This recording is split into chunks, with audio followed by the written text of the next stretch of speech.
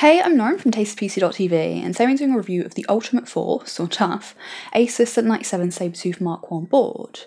Now there are two variants of the ATX Sabertooth boards, the Mark 1 and the Mark 2. The Mark 1, which is the higher end variant, and the one that I'm going to be looking at, is got things like SATA Express and the thermal armour, whereas the Mark 2 doesn't have like the thermal armour and stuff. So I'm going to try and make this video shorter than the last one, so hopefully it will be shorter than my last Z97 motherboard review, but I will of course make sure to include things like how well it overclocks. So let's get started.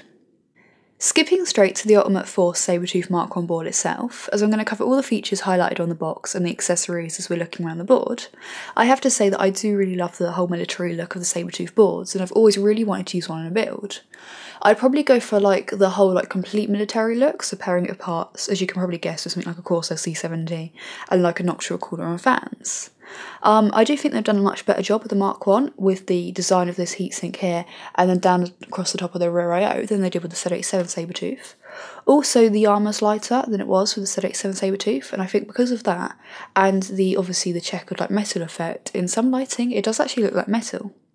So the Sabertooth Mark 1 is configurable with two different fans, a 35mm fan, which you mount here, either intaking or exhausting, and its job is to cool the bottom half of the board.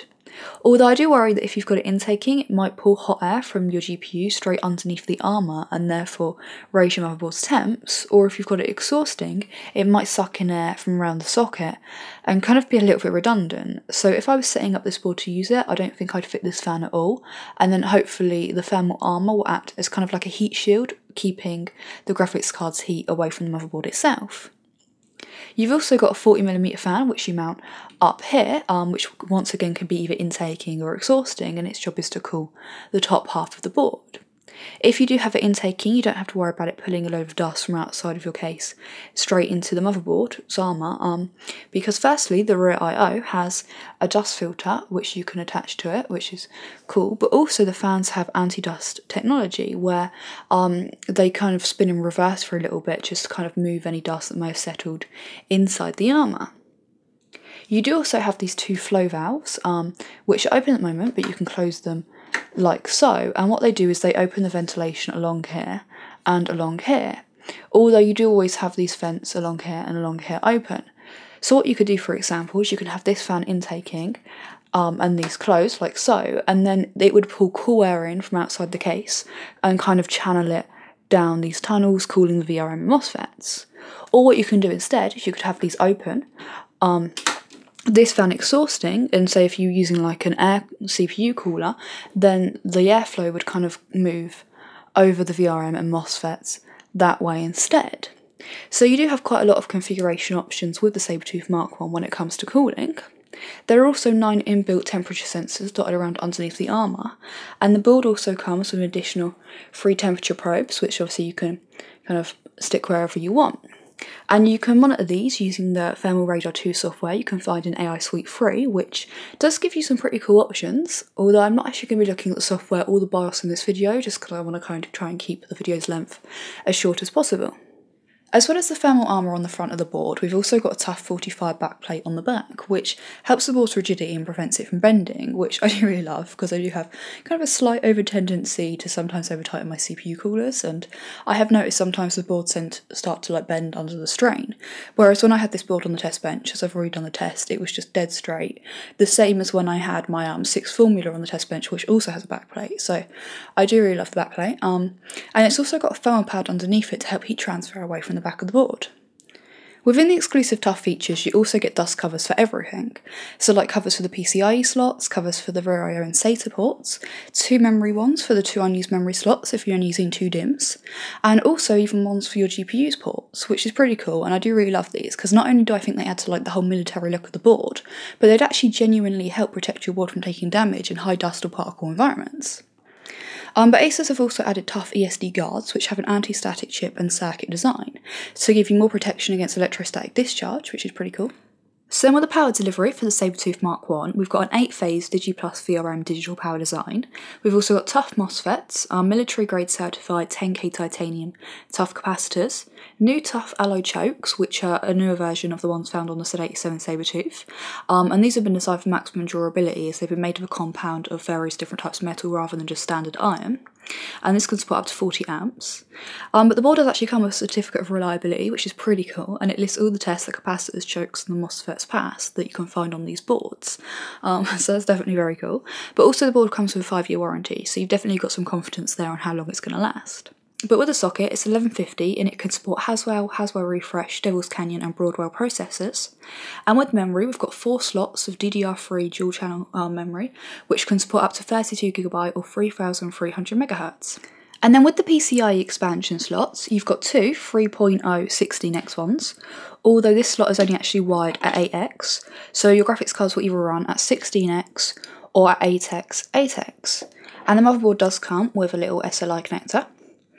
We've also got a 2.0 16x slot, although this one's only wired at 4x, and then we've got 3 2.0 1x slots. So then taking a closer look around the board, firstly we've got the 8-pin CPU power connector, we've got a little fan header for the 40mm fan, we've got a 3-pin fan header, and we've got 2 4-pin PWM fan headers. Then over here we've got the DRAM LED, and as this motherboard doesn't have a Q code readout, I'm just going to point some of these out as we're going around. We've also got a memo K button, which you can use to reset your memory settings. So say for example you've just installed a new memory and you're having issues with it, press this. We've also got another 4-pin PWM fan header and the 24-pin power connector. We've then got the CPU LED and the 35mm fans header. Then the device LED and a right-angled USB 3.0 header, which I do really like that it's right angled because it means it is going to look a lot neater when you've got your cable plugged into it. Then along here we've got the SATA ports, and the Z97 Sabertooth Mark 1 comes with 6 SATA 3 6GB/s ports and a single SATA Express port. All the right angled ones down here are powered by the native Intel PCH, but the 2 straight ones down here are powered by the ASMedia 1061 chip. And it is a shame that the armour didn't allow for these two to be up here as well, but I think as long as you use one of the cables with a right angle connector then it should still look quite neat. But the board does come with 4 SATA cables, 2 of which have got right angle connectors. It is a shame it didn't come with more, but it is like a mid-range board. Now because the SATA Express port is made up of 2 SATA 3 connectors and like a little additional connector which provides 2 2.0 PCIe lanes, because of that it means you can either use the board with 6 SATA 3 6GB/s connectors and a single SATA Express port, as it comes, or if you'd prefer you can use it as if it's got 8 SATA 3 6GB/s ports and then just obviously lose the SATA Express port. And then down here we've got the front I/O headers, and you do get these little connectors just to make it easier to plug in the front I/O cables. We've also got a DRCT header where you can plug in, for example, like your restart button, and then if you press it, it will just boot you straight into the BIOS rather than having to restart your computer and like spam delete. We've also got a clear RTC RAM header, which you use to clear the real-time clock in the BIOS, which is essentially the same as clearing CMOS. We've also got a CPU overvolt jumper, which you'll use if you're extreme overclocking. We've got the BIOS battery. We've also got another 4-pin PWM fan header. We've then also got 2 USB 2.0 headers and a straight USB 3.0 header. So in total, this board can power 4 USB front connectors.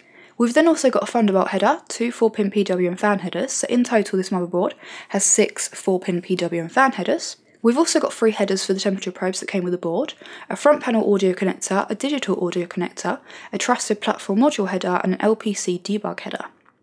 And then up here we've got a VGA LED. Now when it comes to audio on the Sabertooth Mark 1, it's using a Realtek ALC 1150 chip, and it's got left and right track separation to help improve the sound quality, but also it's got a tough noise guard design just to help reduce interference. Then onto the rear I/O, we've got 4 USB 2 ports, the ventilation for the rear 40mm fan, and you do get the dust filter as I showed you before, the BIOS flashback button and port, 4 USB 3.0 ports, 2 of which are Intel, 2 are ASMedia. If I had to guess, I'd say these 2 are the ASMedia ones. 2 gigabit LAN ports, 1 of which is Intel, I'm guessing this one, and that one is the Realtek one. We've also got a HDMI display port and the audio ports.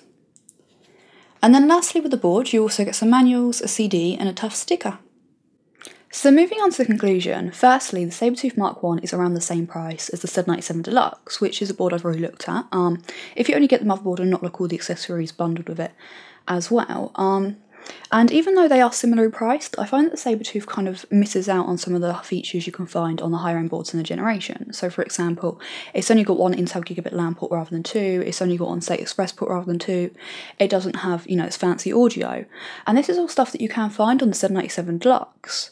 So even though it's a similar price and it misses out on some of those features, I think that the TUF exclusive features still make it something worth considering, because not only do I think they personally make the board more appealing visually, but I do really like them. Like with the backplate, for example, it definitely makes the board more sturdy, and it kind of makes you less fearful to handle it, if you know what I mean, which is great for someone like me who's always moving around the board. And for example, the temperature sensors and the thermal radar software, I know I didn't take a look around that in the video, but I do really love that. I love knowing, you know, where it's hot and just getting to play with the cooling and stuff. Also, I really love the thermal armour. Not so sure how tough the little tiny fans actually are, but you know, if you don't want to use them, you don't have to fit them. And if you don't want them or the armour at all, then you know, you can go for the Sabertooth Mark II. Now, in terms of overclocking, sorry, what I did was I'll put my results up here and the test bench specs in the description below. But what I did is I wanted to see at 4.6 GHz, stable for 2 hours, what was the lowest V core I could get with my i7 4770K. And what I'll do is I'll write down what I wrote in BIOS, then what BIOS registered it was actually running at, then what CPU said that it was at while testing using AIDA64, and then finally what the multimeter said, assuming the board's got a multimeter readout point, which the Sabertooth doesn't. So as you can see, the Sabertooth Mark I needed slightly less volts than the Z97 Deluxe did to be stable, which is, you know, interesting because the Z97 Deluxe has 16 power phase design and the Sabertooth Mark I only has an 8-phase design, which tells you it's not about like the quantity of phases, but the actual quality of the power design. So obviously the Sabertooth's power design is military grade certified. So for the fact that, you know, you're getting like a decent, stable, high quality power delivery for how it looks and for all the other features, I think it's definitely worthy of my like sweet or recommended award. So that was my review of the Ultimate Force Sabertooth Mark I Z97 board. My next Z97 review is going to be of an MSI board, so using the same overclocking settings will be interesting to see how the competing brands compare. But if you like the video, hit the like button, don't forget to subscribe if you haven't already and you want to see more of my videos, and thanks for watching.